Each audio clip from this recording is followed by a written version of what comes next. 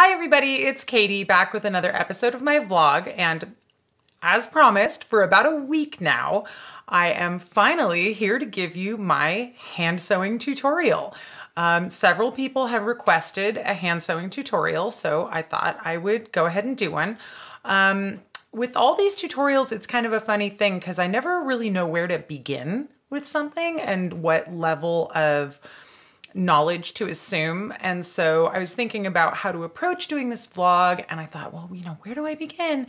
And the line from Alice in Wonderland popped into my head. The King of Hearts says to Alice when she goes to give her testimony in court, well, begin at the beginning and continue on until you get to the end and then stop. So I'm going to begin at the beginning, which for me was I learned how to do embroidery before I learned how to do hand sewing for construction.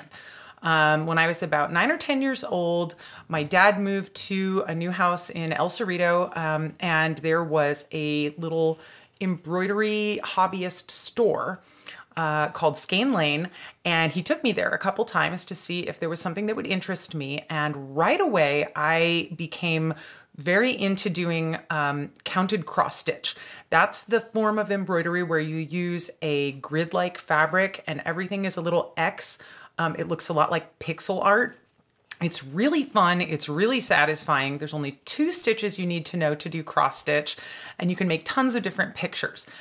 So I spent a good while going through the various kits and things that they had at that store and making little cross stitch projects. But pretty quickly I wanted to expand out of just the world of this sort of restrictive grid of the cross stitch thing.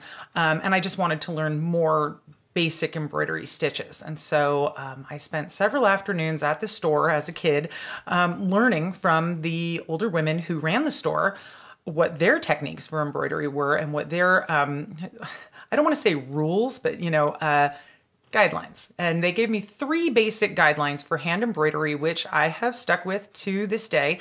Guideline number 1 is there is no rush here. If you're hand sewing or doing embroidery, that is a slow process. So it's slow, and that's what you're doing. If you're in a rush, you probably want to be using a sewing machine instead of hand sewing, because that's how you make this job go faster. But it's definitely not, if you're doing hand sewing, it is not a rush type of thing. It's a slow thing. It's a meditative thing. Take your time. Give your project the time that it needs. There is no rush here. The second guideline they gave me is no knots. Never tie a knot on the back of your work or anywhere else. And I have kept to that philosophy with embroidery. And I know how to secure the end of my thread with embroidery, and so I don't tie knots there, but I do break the rule when I'm using hand sewing techniques for other things like quilting or other construction things where I want it to be really strong. Obviously, you need to tie a knot if you want your thread finish to be super strong. And so I use very small square knots, and then I bury the ends of my thread inside of the project so you can't see them. The knot does make a tiny little lump though, and so if you're being like some kind of ultra perfectionist about your embroidery or hand sewing, you might want to go with the no knots thing. I try to only use knots when I need to in order to make it strong. Other than that, I do try to stick with the no knots philosophy. And the third guideline that they gave me was try to make the back of your work almost as good looking as the front of your work. Don't carry the thread across a big open space. Don't go back and forth on things a bunch of times. You don't want this big sloppy, tangly mess on the back of your work. And so I took that very much to heart. And if you look at my embroidery, let me give you an example of some embroidery. Here's a little spray can that I embroidered based on a design that Sean drew. And if you look at the back, it is almost as neat as the front. You can basically see the exact same design, but it's a fuzzier line. But you can see I don't carry my threads across any of the open space on the embroidery. So again, there's the front of that guy. So this particular piece of embroidery was done completely using backstitch. And backstitch is my favorite all-purpose hand sewing stitch. So that is the one I'm going to teach you guys how to do today. But of course, I do want to have a little talk about tools and materials and all that stuff before we get into how to make the humble backstitch. So when I said that cross stitching only uses 2 stitches, That is cross stitch, which is the one that is an X, and then back stitch, which is the one you use to make straight lines. I love back stitch. It is my absolute favorite out of every stitch that I know. I use it more often than anything else. I will of course show you guys other stitches as well, but this is my number one go-to one. I wanted to show you the back of my Pork Army vest has this radiating design coming out from the center. That's all hand-done backstitch lines in pink and white thread. I'll get a little closer so you can see it. So all of that was done by hand. I sewed the patches on using my sewing machine, but all of the embroidery on that halo around the central design there was done by hand using backstitch. So there you go. That's what you can do with some backstitch. I also have this example. I showed a photo of this on my Instagram a few weeks ago. I made this many years ago. I was having some trouble coming up with face ideas for characters, and Sean came up with the idea of making a face library. So we sketched up a bunch of different faces and then I embroidered them. And again, that's almost all backstitch that you're looking at there. All those straight lines are all backstitch. And just to give you another look, there's the back of it, looking almost as neat as the front. It's very hard to make the back look exactly as neat as the front. If you have a see-through piece of fabric like tulle or something like that, sometimes you need to use what I call double running stitch instead of backstitch, but we'll get to that in a second. First, let's talk a little bit about materials. There's several different kinds of fabric, but they break down into three basic categories. We have woven fabrics, knit fabrics, and then other fabrics. The other category would include things like plastics, felt, ripstop nylon, stuff like that that just doesn't fray when you cut it. But for most people, for most clothing, for most sewing projects, you're probably either going to be using a woven fabric or a knit fabric. And it's important to understand the difference between those two types of fabric because it really affects what you can do with hand sewing. So woven fabric is the quilter's cotton that I use. It is fabric is made of threads crisscrossing each other in a woven pattern, right? Like over under. And so you have the threads are all sitting at a 90-degree angle to each other. When you cut the edge of it, you get that sort of frayed look. You're going to see woven fabric in, again, quilting fabric, denim, blue jean material, canvas, all of that is woven fabric. When you pull on woven fabric, it does not pull very much when you pull in the direction of the fabric. If you pull it at a weird cross angle, it'll pull more. That's called the bias. But for the purposes of this, if you pull it side to side, it's really gonna give you this kind of tight resistance. Now knits, on the other hand, this is a t-shirt. It's made of knit fabric. That's a fabric that's made of one continuous thread that is knitted, literally like a sweater, but it's at a much smaller scale. And knit fabrics are super stretchy. So t-shirts, leggings, anything that's got some nice big stretch to it like that, that's a knit fabric. And you can see this is stretching a lot farther than that woven fabric that I just showed you. Stay the hell away from knit fabric if you're starting with hand sewing. It is a nightmare. It just keeps stretching. It's much harder to sew on a machine. It's much harder to sew by hand.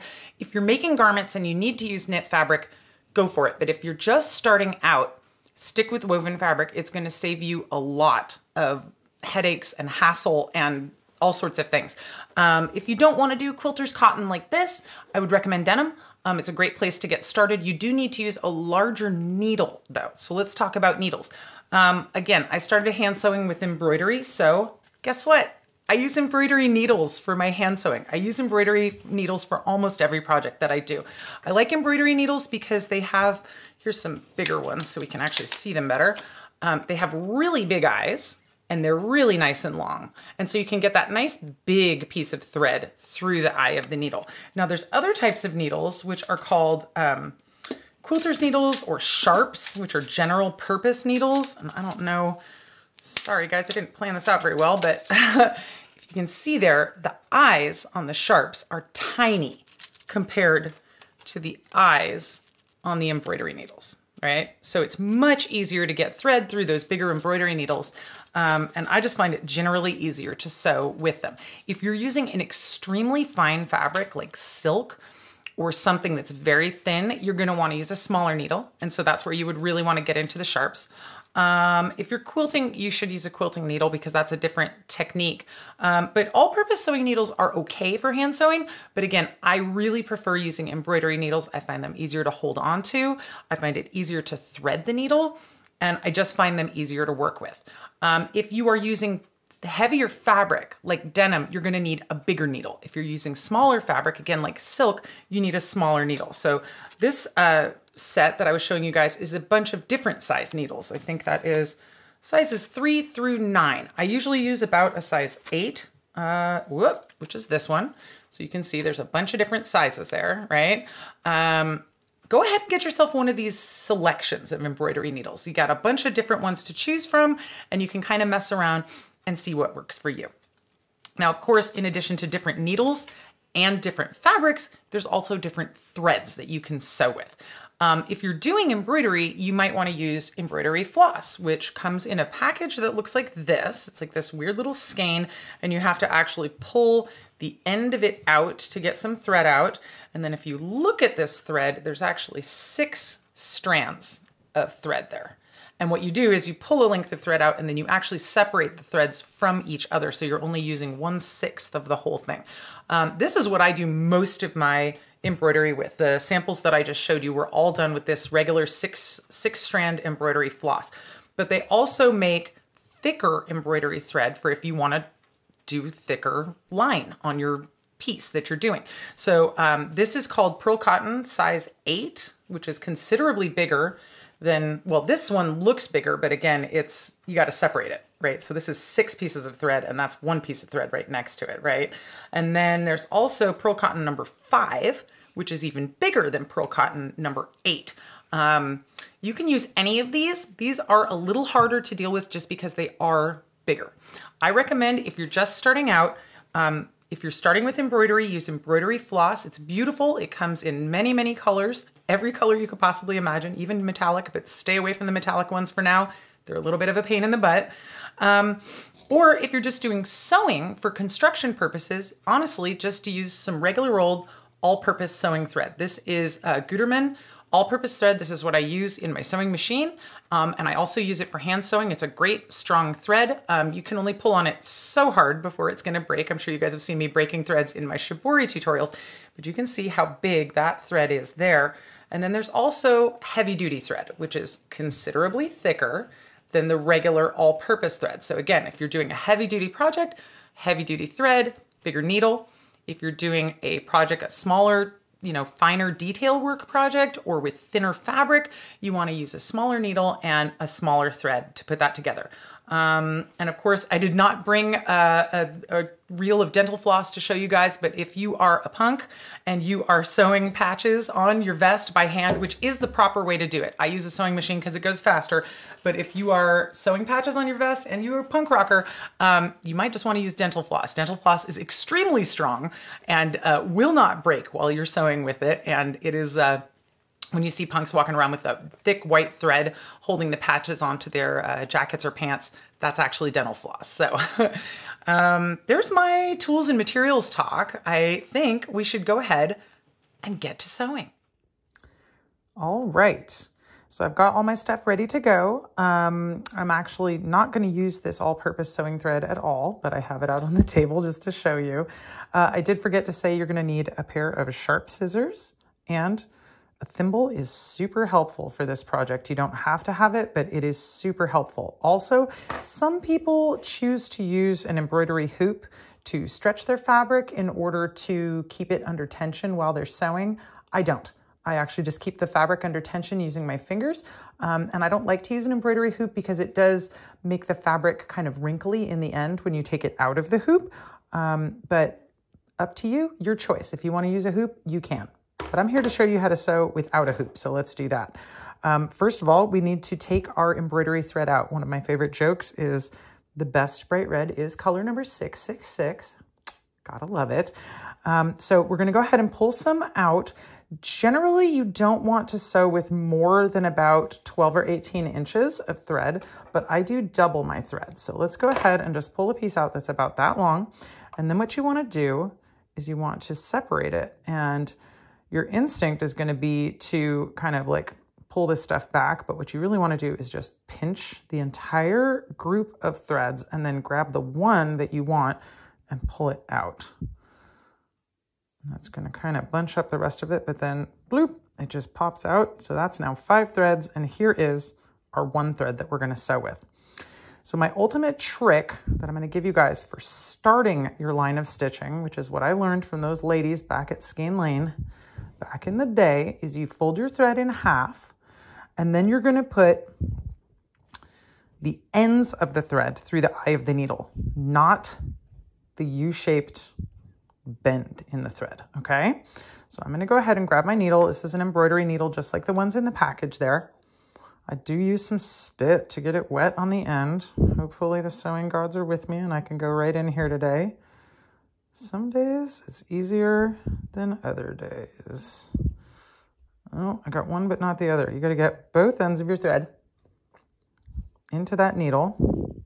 Of course, because I'm doing this on camera, it doesn't want to work, but there you go. So put it through about to there. So you have, again, the 2 loose ends of the needle, or sorry, the thread are on one side, and the much longer end of your thread terminates with that little U-shaped loop in the thread. Okay? So now that we have that, let's get our fabric and get ready to sew. If you're embroidering, you're just going to go through 1 layer of fabric. If you're using this technique for construction, you want to use 2 layers of fabric that you can then sew together, obviously. I'm going to show you how to do it with the 2 layers, but the same technique works both ways.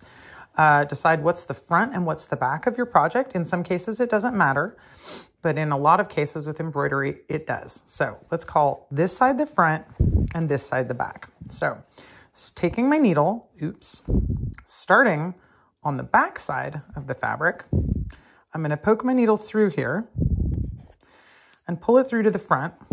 And I'm not going to pull it through all the way. I'm going to leave that loop on the end. Okay.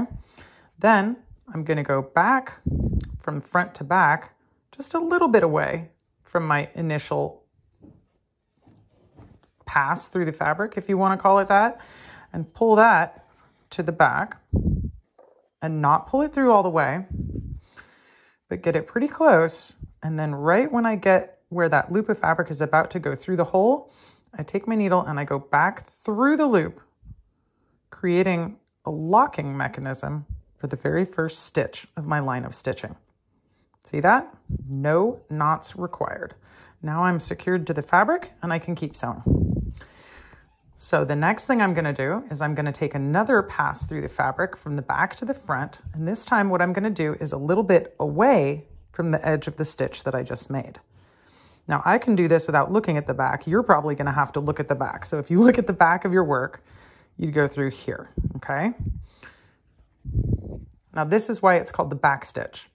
You come out of the fabric a little bit away from the stitch that you just made, pull it all the way through, and then go back down through the hole of the other stitch. When you pull that one to the back, you have 2 stitches sitting neatly next to each other. We look at the back, we're going to again skip over the stitch we just made and basically do the beginning of the next stitch here. On the front, it looks like you've skipped a space, but that's okay because you come out over here and then you go back. Again, that is why this is called a back stitch, and it produces this beautifully neat line on the front of your work. It produces a fairly neat line on the back of your work, but it is thicker and a little bit messier than the line on the front. Again, back to front, and then you come out away from your stitching. And when you go back through, you go back to there. I hope the directions I'm saying are making sense. I'm going to do this a little bit quickly now that I've showed you how to form a bunch of them, and hopefully it'll make sense why this particular stitch is called a back stitch. Again, my line of stitching is going that way, but I have to go back with each stitch that I'm taking. So skip ahead and then go back. And you can see this hold I'm doing on this side. That's how I'm holding the fabric under tension with my fingers. I actually am pinching it between these 2 fingers here and between my thumb and my pinky right there. And that's what's creating the tension here that's needed to pass the needle through the fabric without the whole thing completely collapsing. If I didn't have this under tension on this side, when I went to try and put the stitch through, the whole thing is just going to flop away from me. You see that? So that's why I hold my hand like that. And again, that's why some people choose to use an embroidery hoop. Make a couple more stitches for your line of back stitches, and then I'll show you guys how to finish it off. Obviously, I talked about straight lines in my intro, but you can make a curve or any other shape with this back stitch that you want to. But we're just starting, so let's make that straight line. Now, when you want to end the line of back stitching, again, to do this without a knot, all you have to do is go under a few stitches on the back of your work. You can either go in the same direction like this, so that your working thread is wrapping around the stitches on your fabric, or you can go back and forth in kind of a zigzag pattern like this. But the point is to take the thread under several of the stitches on the back of the work before you cut it. At this point, you can cut your thread, and there's your completed line of back stitching. I know it doesn't look like much. Like I said, it is humble, but it is great for drawing a line, and it is very strong. So this is how this is constructed. If you pull on it really hard, you can see the stitches coming through, but that is a nice, secure piece of backstitch. All right. Now let's contrast backstitch with running stitch. Running stitch is pretty similar to backstitch, but you don't go back on yourself. You just keep going in that forward direction. So again, I'm going to separate my thread from my 6-strand embroidery floss. Now the piece I have sitting over there off camera is only 4 threads. I'm going to make that folded in half loop. I'm going to grossly spit on my thread off camera so that I can get it through the eye of the needle. Oh, first try that time. All right, so for running stitch, we're going to do the same start that we did for the back stitch, where we're going to start on the back of the work. We're going to put the needle through to the front. We're going to pull it through, but not far enough to pull the thread all the way through. Then I'm going to take that first stitch, just like with the back stitch, go from the front of the work to the back of the work, pull it, and then before that little loop disappears, I'm just going to catch it with my thread, securing the thread. Now, for running stitch, I'm going to do the same thing where I come out over here a little bit away from my first stitch, but instead of going back to make the stitch, I'm going to keep going forwards. And so with running stitch, what you get is a dashed line instead of a solid line. And this is useful for lots of applications, but one of the things about running stitch is it's also a gathering stitch. So if you're using it for construction and you do a line of running stitch, I hope this is making sense since I'm not showing you guys the back, but the back of it looks basically the same as the front, okay? And you get that broken line with the running stitch. It's great if you want a dashed line. It's great if you want to put things together quickly. The problem with running stitch is it is, like I said, a gathering stitch. And so let me just bring my thread to the front one more time so I can show you guys. If I pull on it too hard, that's what happens. So that might be useful if you're trying to gather your fabric up, but if you're not trying to gather your fabric up and you just want it to lay flat, running stitch might not be the best choice.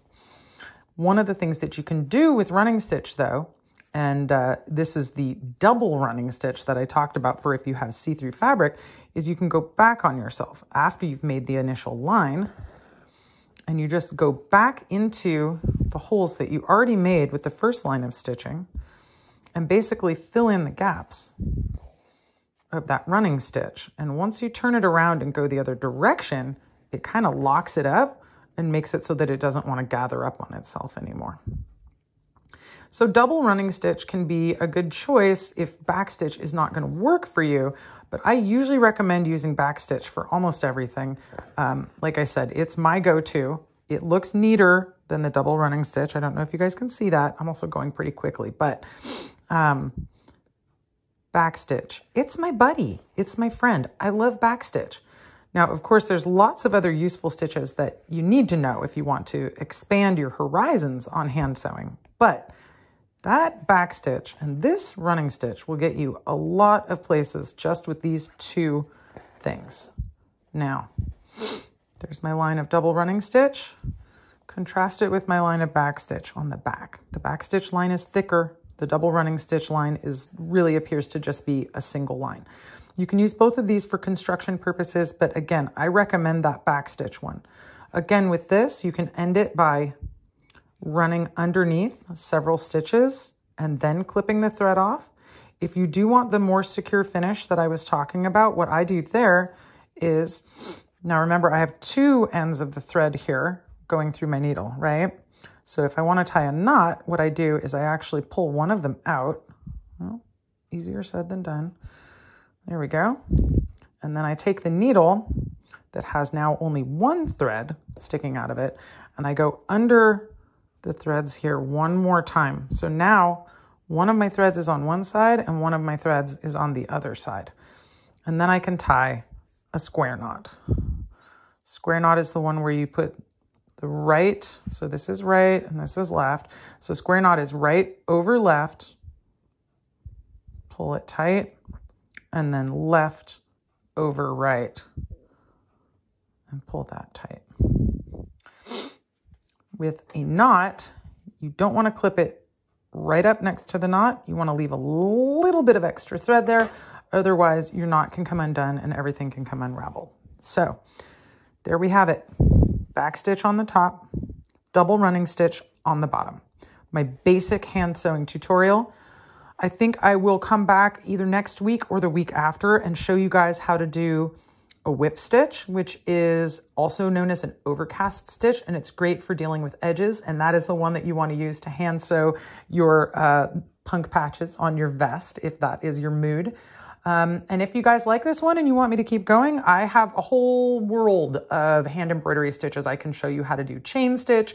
I can show you how to do French knots. I can show you how to do stem stitch. I mean, the world of decorative stitching is nearly endless. But again, I use that back stitch for 90% of everything I'm doing. This guy is back stitched. This guy is back stitched. There's some more.